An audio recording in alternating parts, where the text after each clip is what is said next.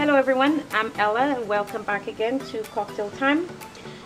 So today we are going to be making a cocktail with fresh fruits that we normally get on the island.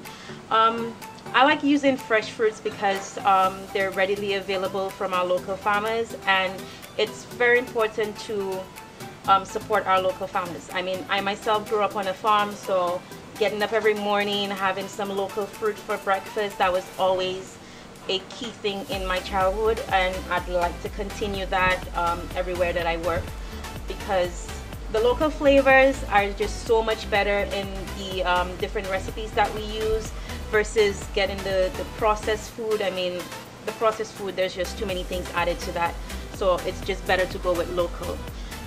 So today we're going to be making a coconut and pineapple cooler.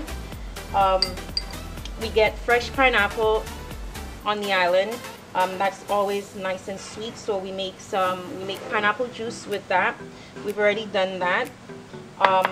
We're gonna also be using watermelon, some nice looking watermelon. We're gonna also be using some mint. You can get that by the market, and oh, that is so good. We're gonna be using limes as well. We can get limes all year round. So we have some nice and juicy limes. We're going to add some coconut rum. That is local as well, made right here in St. Lucia. A little bit of gin, and we're going to splash that with our freshly made pineapple juice.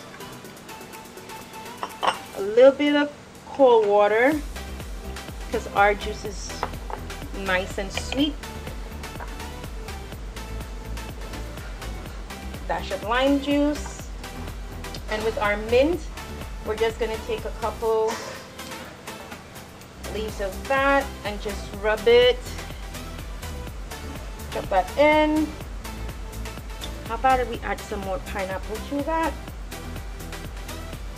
Watermelon.